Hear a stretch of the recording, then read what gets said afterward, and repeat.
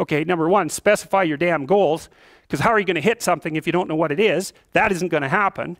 And often people won't specify their goals too because they don't like to specify conditions for failure. So if you keep yourself all vague and foggy, which is real easy because that's just a matter of not doing as well, then you don't know when you fail. And people might say, well, I really don't want to know when I fail because that's painful. So I'll keep myself blind about when I fail. That's fine, except you'll fail all the time then. You just won't know it until you've failed so badly that you're done.